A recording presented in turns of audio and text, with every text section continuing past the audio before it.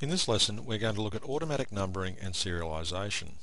To do this, the first thing we must do is type in some text. So I'll click on our text tool, go up here and type in a letter, and then we can bring up the auto number window. Now we do this from this flyout here where we can click on auto number.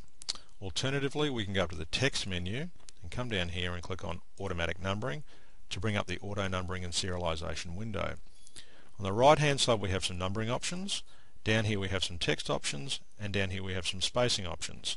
If I click apply here, whatever I have in here is then applied on the left hand side, as you can see. I can also use the cut, copy and paste options or load and save to bring in text files with numbers in them already, which you may have created in Excel or some other program. I've got one here, 1 through 96. If I just copy that to the clipboard, move that out the way, and go paste, you can see how it brings it in.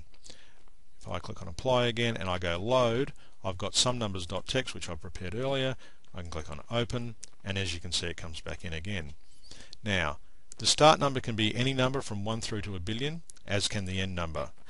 You can increment by numbers that suits you, and you can start at any number, say 100, and then you may end at say 10,000, and you may increment in lots of 100. Click apply, and you can have up to a maximum 1,000 numbers in the preview, as you can see there. Now for this example, we'll do some lot numbers for a real estate agent. So I'll start at say 1, and I'll end at say 55, and we'll increment in lots of 1. We'll click apply, and you can see on the left hand side under the preview here we've got 1 through to 55. These will be lot numbers, so we'll do a prefix and we'll type in say lot, and we'll type in a space, so there's a space between the number and the prefix. We'll do the same with suffix. We'll start with a space. Remax is our customer, so we'll type in Remax.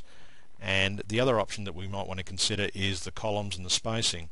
Now this is so that we don't end up with a great big long list of numbers in one long continuous list, so we'll do 4 columns in this case, and we'll space them by say 1 inch apart.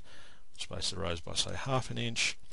Just double check, we've got 1 through 55, lot Remax, yes, all is okay. Click apply, and as you can see that's pasted into our drawing area.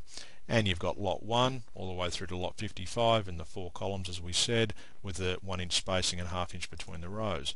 If I zoom in here, you'll see that it's also applied the space between lot and 3 and the numbers, and between the numbers and the suffix. Now this is now ready to do whatever you need to do, whether you want to print or cut it, and that's the end of this lesson.